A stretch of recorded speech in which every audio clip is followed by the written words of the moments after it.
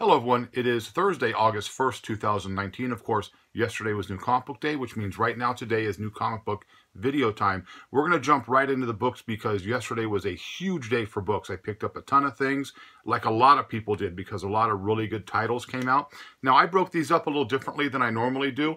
I'm going to show the Marvel, then I'm going to show the DC, and then I'm going to show the independent books or the books that are non-Marvel DC related to kind of show you the hottest books of the week are not usually Marvel and DC anymore because a lot of people are kind of getting away from that. So we're going to jump right into the books. First book we're going to show is from Marvel, Captain America, the Carnage Eyes cover right there. I loved, this was number 12. I love this cover. I just like the, the Captain America and the, Statue of Liberty in the background. Really, really cool book right there.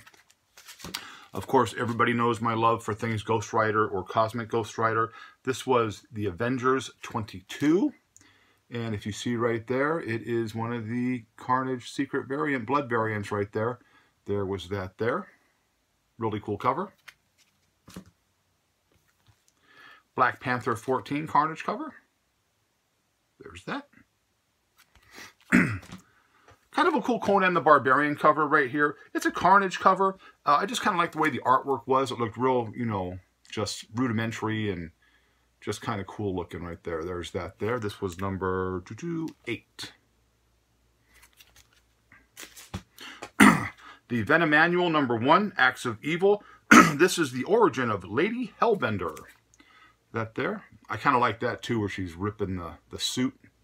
So there's that there. Powers of X. This was the second part of one of the connecting covers that I picked up last week. A lot of people were buying this. This was the only book that I bought. I'm not really interested in this storyline. So Powers of X, House of X, I'm not really interested in it. But I do want to get the connecting cover, so that was that one there. The Thing battling the Hulk. I don't care what anybody says. I think Hulk would pretty much give him a crush job. Just break him into stone. So there's that there. This was Fantastic Four number 12. Sorry about the glare. Batman Who Laughs number 7, cover A. Oh, that was the last of the Marvel. Now we're going to the DC. This was Batman Who Laughs number 7. This is the A cover here. And really cool. This was like one of the covers of the week to me. Basically a top 5 cover. This was, I believe, Patrick Finch did this cover. This was the B cover here. Really, really cool cover. I love the Who Laughs character. I've been showing things that I've picked up of him in the past, so this was basically a no-brainer. And I am enjoying the storyline on that book. City of Bane, Batman Secret Files number 2.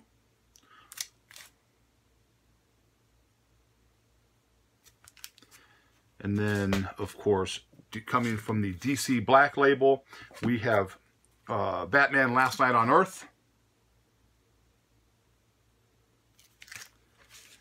And then the Joker in the Lantern cover, which I really liked right there. There's that. So those are the books right there that I picked up as it relates to Marvel DC. Not a whole lot. There's a little fly here. 2, 3, 4, 5, 6, 7, 8, 9. 12 books from Marvel DC this week. So now we're going to jump into the independents. And a lot of the independent books this week are the ones that everybody wanted. So we're going to kind of jump right into that right there. Teenage Mutant Ninja Turtles number 96. Here's one cover here.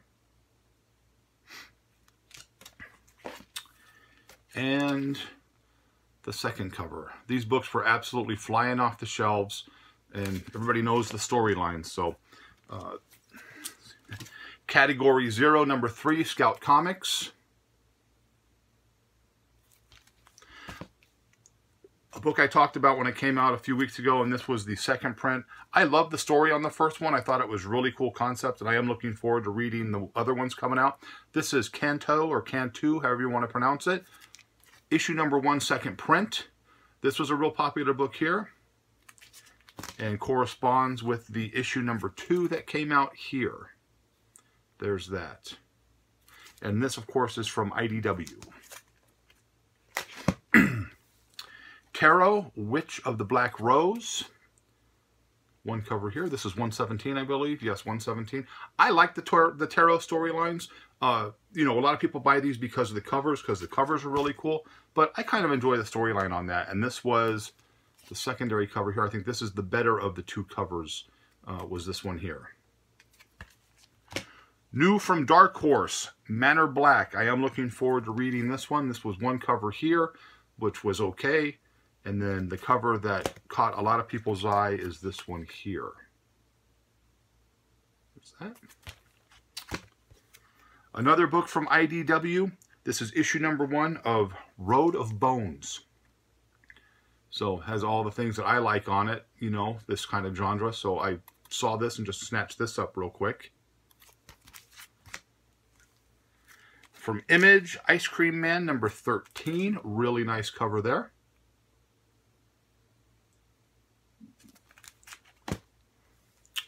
Image, Paper Girls number 30. This is the last issue of the Paper Girls first storyline. This has been optioned for, I believe it's a TV show. So a lot of issues when you buy books, a lot of the storylines, the first and last issues are always the ones that are most sought after. And this is going to be no exception. Paper Girls number 30, the last issue right here. This is kind of a cover purchase for me. This is a EC homage, of course. This would be Cult Classic from Vault Comics. What's that? A fun book from Valiant. I don't do a lot of Valiant books, but this one I'm enjoying. I kind of look forward to it. This is Punk Mambo. Number 4, is it 4? Yeah, number 4, cover A here. Missing a tooth. That's more punk than you know. And number 4, doing a little stage diving right there. There's that. From Scout Comics, Red Winter number 1.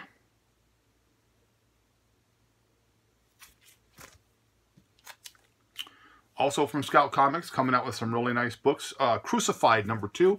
I read the first one, really liked it. Really looking forward to reading this one here. Exciting Comics number 3.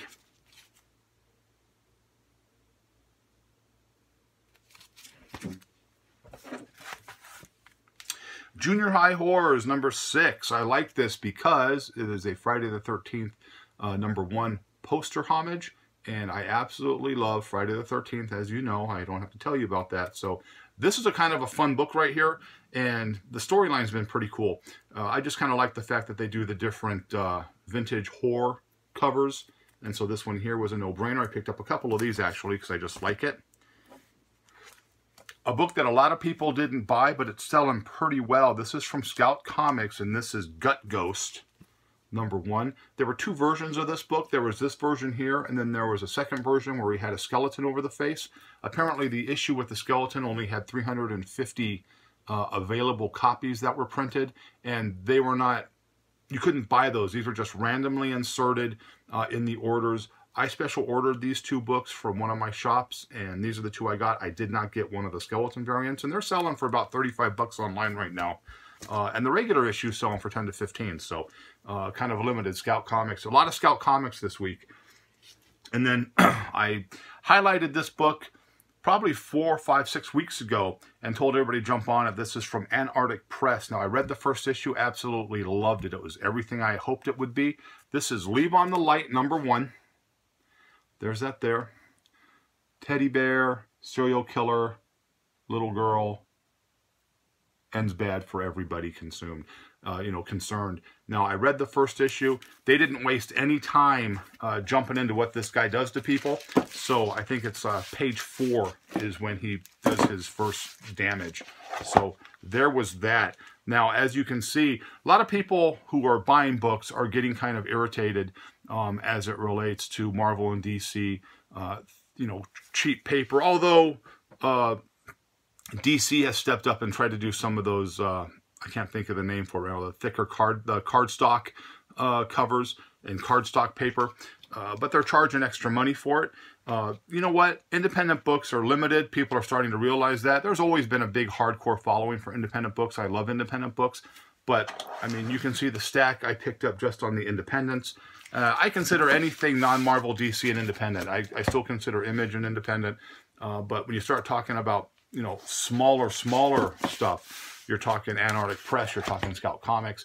These are the ones that are coming out with some really good storylines right now, and these are the storylines that people are really jumping on and looking for, and the ones that flippers go after, because, quite frankly, a lot of people don't buy, a lot of shops don't buy the real small press books. They stick to the Marvel and the DC stuff. So there was that this week. Again, it was a really big week. But I wanted to ask a question.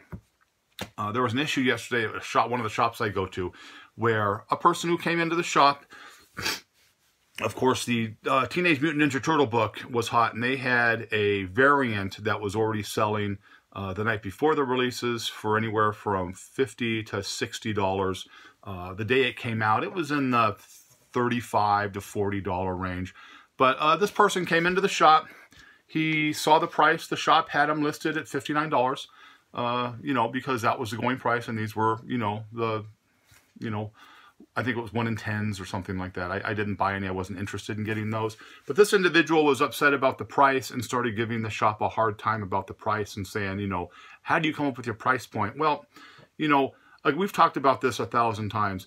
A shop, when it comes to you know, the 1 in 10 variants, 1 in 20, whatever, those are going to be sold at the going rate. If you have a 1 in 10, and Immortal Hulk was a perfect example of this, 1 in 10s going for, you know, $50, $60 when it came out.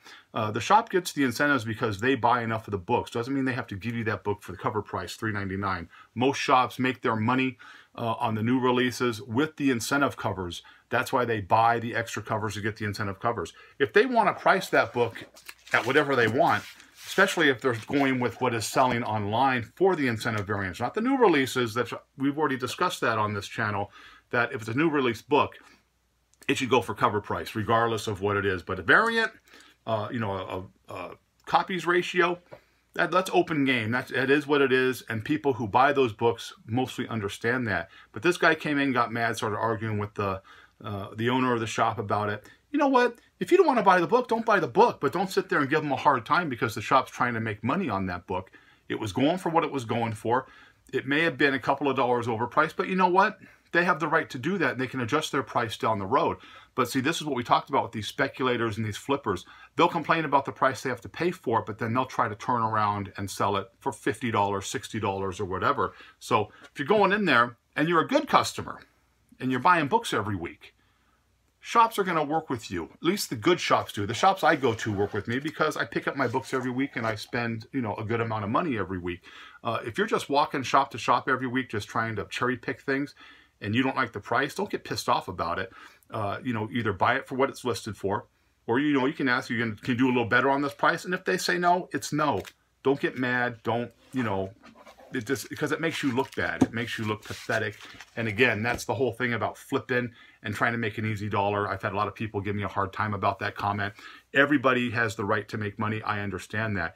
But you want to know something? If you're going to try to make money, don't be so obvious about it. Walk up with 50 copies of a book and then get pissed off when they say you can have 2 copies of a book. So there was that there. Again, really, really big week for books. I appreciate all the viewers and all the positive comments I've been getting. I thank you so much. It does mean a lot to me. I'm continuing to build the subscriber base here because I think a lot of people are enjoying this channel and agree with the things that I say. And even if you don't agree with us, that's what, again, like I've stated in the past, that's what makes this industry great, is that we can agree to disagree and still, you know, all be part of the same community. So that's pretty much all we have this week. So I hope you liked the video, but as always, if you didn't, nothing I can do for you. Have a great day, and I'll see you later.